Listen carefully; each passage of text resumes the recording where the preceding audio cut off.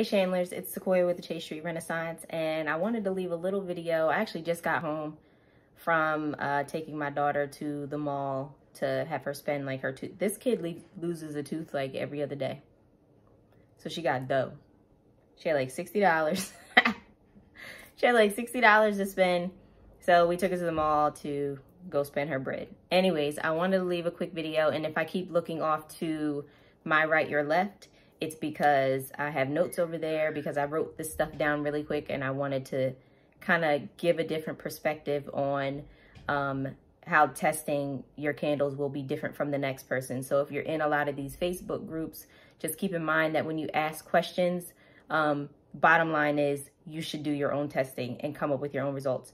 You might like the results that you get and, you know, you've asked that question a million times and gotten a million different answers from everyone in, you know, whatever group you're in, but then you go ahead and test it and you're like, oh, well, that didn't happen to me and I actually like these results. I know what I'm looking for when I test for my candles, and the hot throw should not be affected by that. So like I said, if I keep looking off to my right, it's because I have notes there and I just want to make sure that I cover everything and that I'm making sense and I'm not rambling.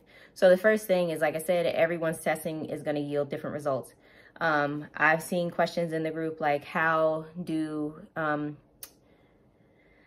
it's okay to ask these questions, you know, how does the Wooden Wick Co. sells a virgin coconut soy and a cocoa apricot wax.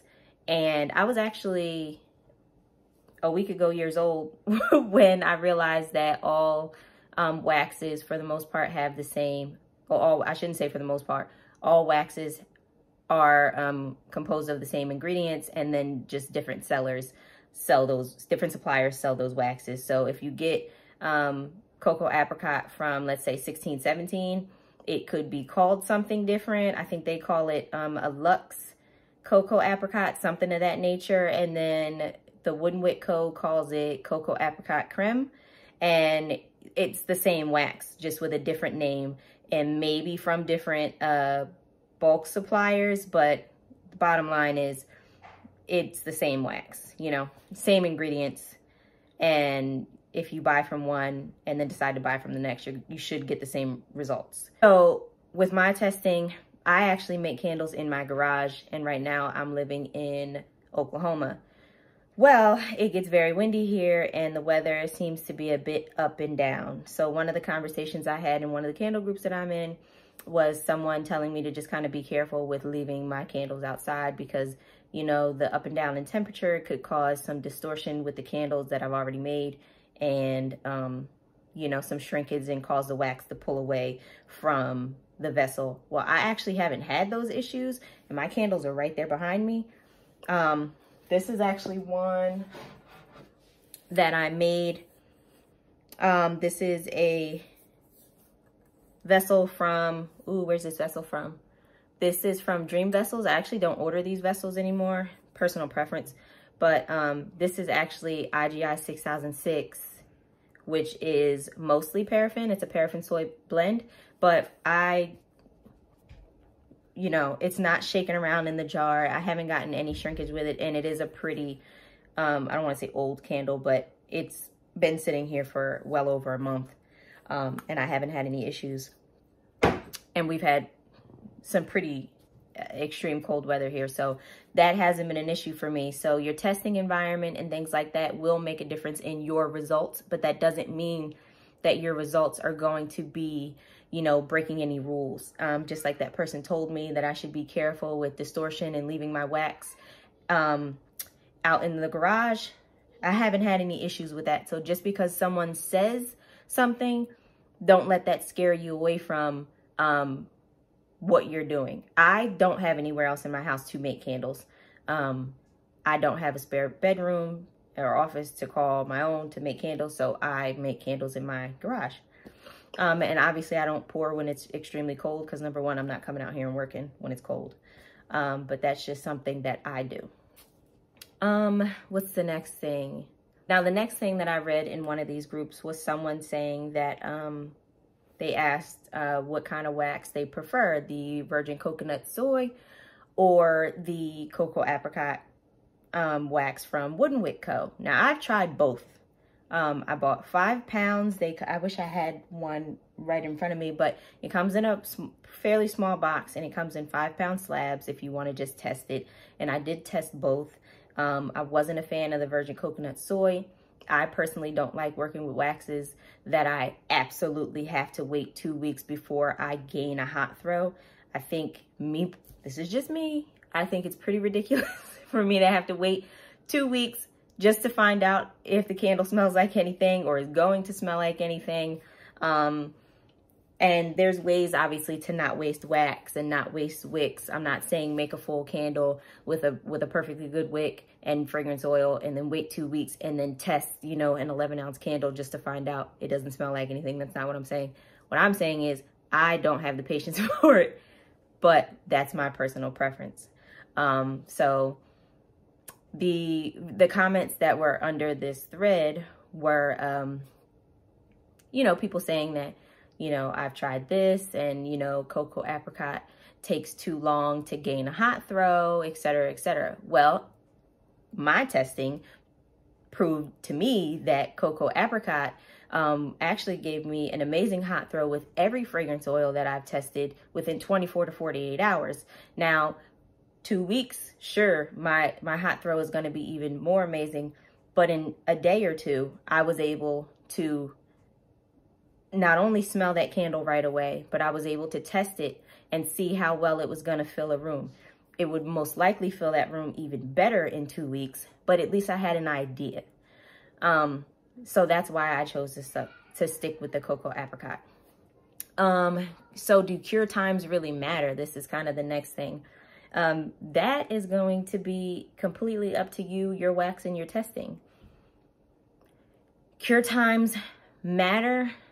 In my opinion, they don't matter 100% of the time. Okay, so now follow me. I got 2 fragrance oils here. Now this is now I haven't done any research on this, so this might absolutely be, you know, actual factuals, and I just am, you know, having my own common sense, and maybe this is like real talk somewhere. I'm not really sure, but I have Blueberry Cobbler from Lone Star, and I have Stress Relief from the Flaming Candle. Both of these smell amazing. I've made candles with both of these. Blueberry Cobbler is powerful. Stress Release, a little bit more zen, but still a good candle. Fragrance oil is measured in weight and not volume. So they're not going to fill these bottles up to the same level. What I did notice, I almost dropped it. What I did notice is that Blueberry Cobbler is a lot thicker of an oil than Stress Relief. So your oils like Blueberry Cobbler and maybe like your more fruit, not necessarily fruity scents, but like your bakery scents, I've noticed are a little bit thicker than something that's going to be, you know, eucalyptus and sage and things like that.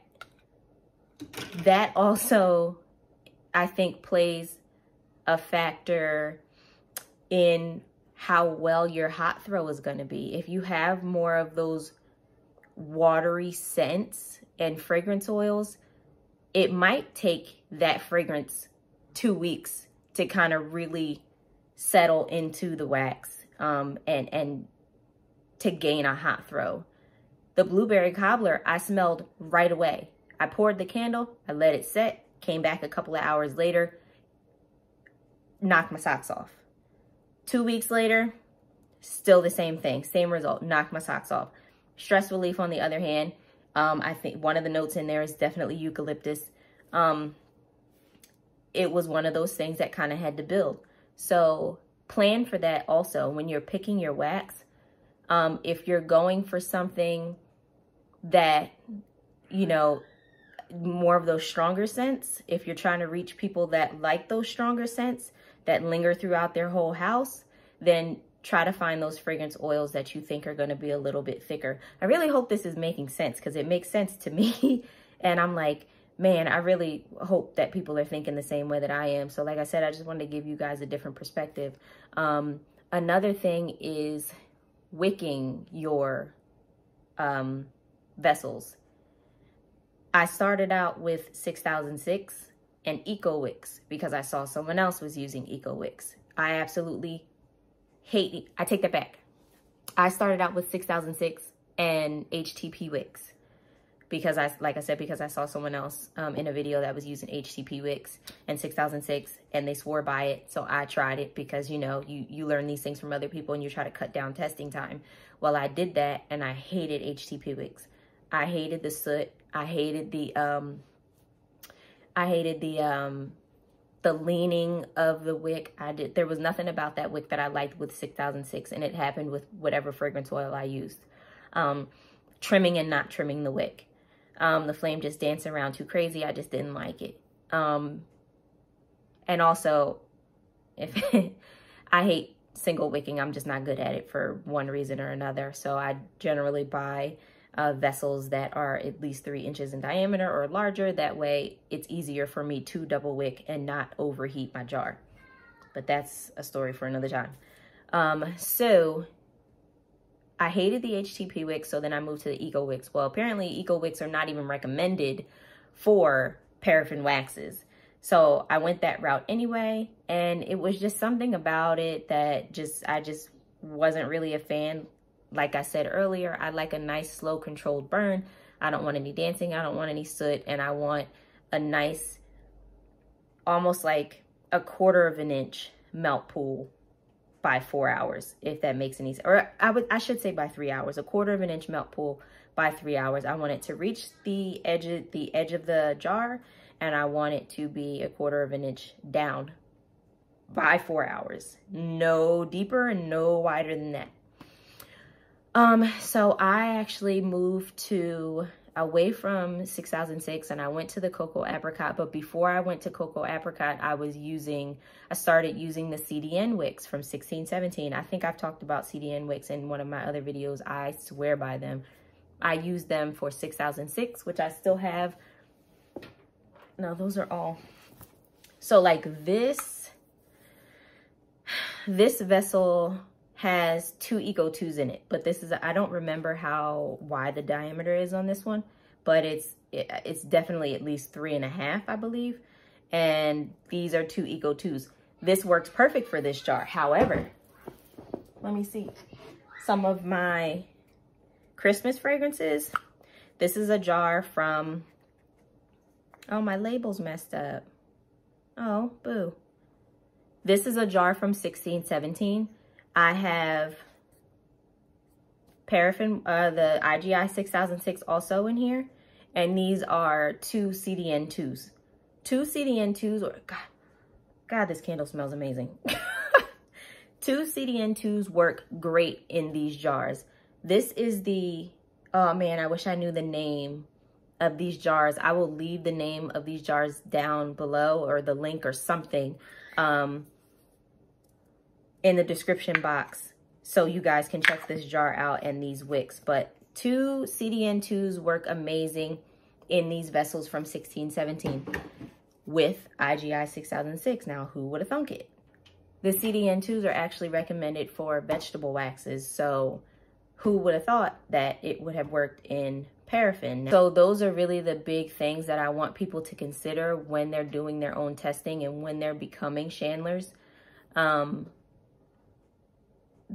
A lot goes into candle making. I just want people to see a different perspective and just gather their own information for themselves. Don't necessarily listen to 100% what other people are saying about their results, because like I said in the beginning, your results are, I guarantee you, probably going to be different. My hot throw was amazing with my Cocoa Apricot, and it wasn't with the virgin coconut soy. Someone else said that their virgin coconut soy was amazing in 2 weeks, and their Cocoa Apricot was just not. So it really is all up to you, and I really hope that that video helped someone kind of think outside the candle jar a little bit, and I hope that makes it easier for you to decide, you know, which route you're going to go. Definitely get into buying sample packs of wicks, waxes. There are a ton of different candle suppliers out there. I'm still finding some. I'm in a couple of these candle groups, and I hear people posting about a company called Hive and Honey, which I actually just ordered my coconut, my cocoa apricot from, because my favorite supplier, 1617, has been sold out. But trust me, as soon as they get back, I'm going back to 1617. I don't know, I'm kind of biased. But yeah, that is that, guys. And I hope it really helped someone out there. If it did, subscribe, comment, like, tell me I was wrong, tell me I was right, something, I don't know. Give me feedback. And I'll see you guys in the next one.